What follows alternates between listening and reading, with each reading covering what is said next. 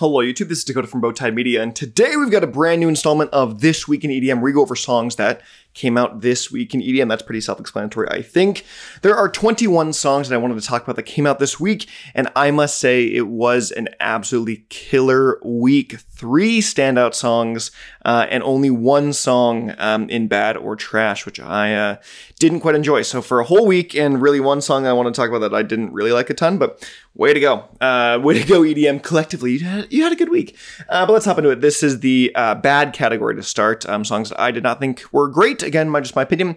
We've got Losing My Mind by BEAUZ and Mingue.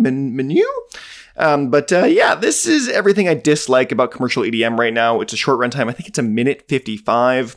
Simple beat, senseless lyrics. It just doesn't do anything for me, and I did not enjoy it. So that is that. And that's the only song this week that I sort of want to talk about that I didn't like. But moving into the meh category, songs I thought were just meh. We've got Fatal, the Mortal Kombat 1 kind of track with ZHU. ZHU is partnered with Mortal Kombat for this new track, but kind of in that sense and in that collaboration, kind of lost a lot of the classic ZHU atmosphere that I've come to know and love from his discography. And yeah, the song just feels a little cheap to me in the end. It doesn't feel like it's a true to form ZHU track, so. Then we've got Esta, Vida, the Deorro remix, originally by Marshmello and Farruko. This is pretty much the original with just a more prominent beat to it and with a slightly different synth. It's a minimalistic remix that just does enough to differentiate itself from the original, but yeah, I thought it was okay. That's why it's here in May.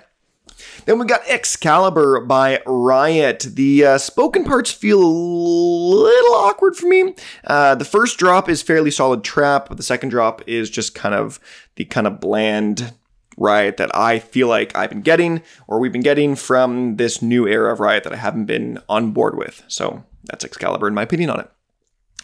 Then we've got the Rapture Pt.III by And Me and Black Coffee, a fairly standard house track here. I am disappointed by the lack of anything really going on, despite its really long runtime at about just 7 minutes. I do love longer songs, but when there's nothing going on for those 7 minutes, I don't like longer songs.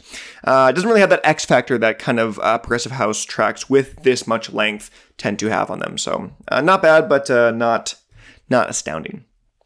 Then we've got Hammer Time by Spag, Heddy, and Kompany. I will say the drum step final drop was a welcome surprise here, and it did leave me a little bit wanting more. I just felt it was a little bit too short.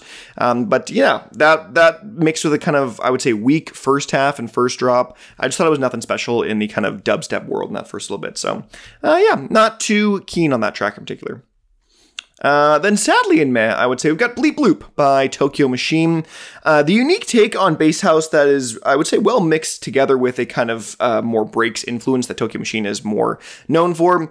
But yeah, I mean, this thing remains pretty heavy and still digital sounding, but it's just a more subdued track that is stylistically flat throughout, I would say. It doesn't really it's not very dynamic. It kind of keeps its linear run time. It doesn't really do a ton. I don't know, it's kind of hard to explain, but yeah, I don't know. It mixed in with the short run time. I just wasn't a huge fan of this track, so I don't know. Not for me. Not for me. But we will head into the good category now. Songs I thought were pretty solid. We've got Eclipse by Slushii and Protostar. Pretty much imagine an Arabian-themed drum and bass track, but without the kind of woodwind string instrumentation that goes with those Arabian themes, like the... I don't even know how to do that exactly, but yeah, you kind of just got the backing beat of an Arabian-style drum and bass track, and so it's an interesting take and something I hadn't really heard a ton of before, and I did enjoy it, I would say. Then we've got Bombalaya by DNMO and Wolfy Lights. This is a simple liquid drum and bass track with a cruising atmosphere. Got a bit of a Latin pop influence to it. Nothing crazy, but just a consistent track, I would say. Then we've got Now Say Para by Bhaskar and Afterclapp. One of the first Monstercat songs that I think really actually blends Instinct and Silk together. It's a free-flowing track with raw instrumentation and those kind of organic sound design, or that organic sound design that really does kind of feel like it meshes together both a Instinct style and a Silk style of song. A kind of blending that I feel like haven't really heard a ton in the Monstercat's discography, but definitely on the simpler side of things with this track, and I did enjoy it. Then we've got Yesterdays by Effin, a very vibey trap track with a bit of a kind of garage undertone to it. One of the more chilled out tracks in Effin's discography, and I thought it really worked. Also love the kind of brass instrumentation, a little bit subtle there. Don't know if it was a sax or a trumpet, but yeah, just something really simple at the end and really keeps the whole thing together. So. Then we've got Save Our Souls by AU5, and Lomaximus. This has kind of got a bit of a human versus robot code red narrative. There is very explicit storytelling here in this track with the like vocal, I don't know, I'll call them samples, but just like the kind of person panting and running and talking about defeating some arbitrary thing that is sort of decided to be a robot of sorts with the sounds. But yeah, production-wise, it's a bit of a brooding dubstep track with lots of mechanized sound design, which hence why I think it's a bit of a robot versus human thing. And yeah, I did enjoy that storytelling, so solid track. Then we've got Bang Your Head by Diesel and Heritage. Diesel being indeed Shaquille O'Neal. If you did not know that, I kid you not. If you don't know, this is a song by Shaquille O'Neal. So the song is a little silly, but it also it goes a little ham. And in the end, I think I enjoy it. It's quirky for sure, but in the end, it's something I actually want to come back to and listen to. I do enjoy how like every 8 bars, it kind of does foundationally have a bit of a change in the mix-up of where the melody is going and what the sound is. It's not just like kind of going back and forth from the same thing over and over. And so it's kind of always like keeps you guessing in some capacity. So I really enjoyed that. Feels like it lends itself really well to repeat listens. Then we've got Omen by Ross Quinn and Punctual. This is just your kind of very solid progressive house track. It's got a big sound to it and lots of room to breathe. Very similar to, I would say, like Manila Killa's Dusk album and or like a Rufus Du Sol without that kind of that signature vocal that Rufus Du Sol has, but production-wise, very similar. Then we've got Eat Me or Feel the Burn by Varian. The In the Realm of Hungry Ghosts EP is out now, and this is a very destructive dubstep track with very intricate sound design, something almost out of a horror film. I've just heard this song on the EP. I haven't given the whole EP listen yet, but I really enjoyed what I heard, and I'm excited to dive into that EP in full soon. Then we got Heart Still Beating by Crystal Skies featuring She Is Jules. This is the best Crystal Skies I've heard in a while, I must say. It feels like a bit of a throwback to around like 2017, 16, 15 era with its sound design, and I loved it all the same. Leaning more into that kind of future bass, more so than mellow dub, which is kind of why it goes back to the 2016, 17 days. But yeah, I really enjoyed it. It feels like a bit of a throwback track and throwback to whatever, 6 years ago.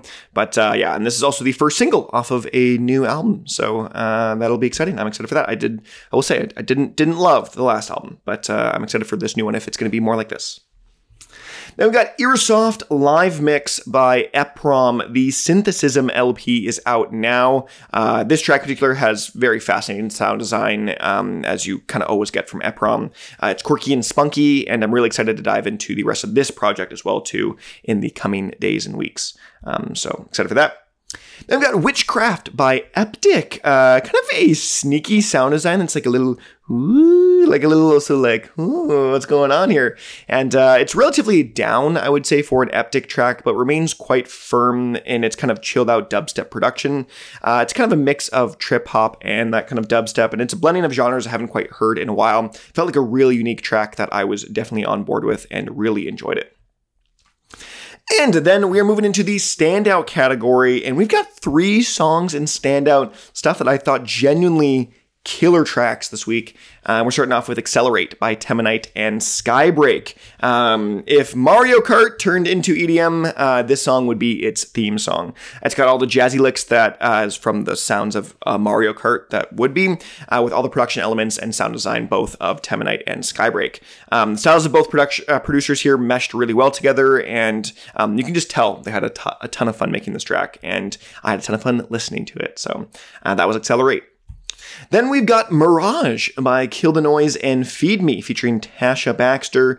A really unique structure to the song here with a down kind of really minimalistic first half almost that builds into the actual bridge, not a real drop or anything, in which Tasha is first introduced on the track. That being said, her vocals are not that being said, but her vocals are great. On top of that, production is spot on, and I really love the slow pacing to the track and the kind of long ramping build of the atmosphere, and I really enjoyed it. Way to go. Kill the noise, feed me. Tasha Bhaskar. And our my number one song of the week is Pour Your Heart Out by RL Grime featuring 070 Shake.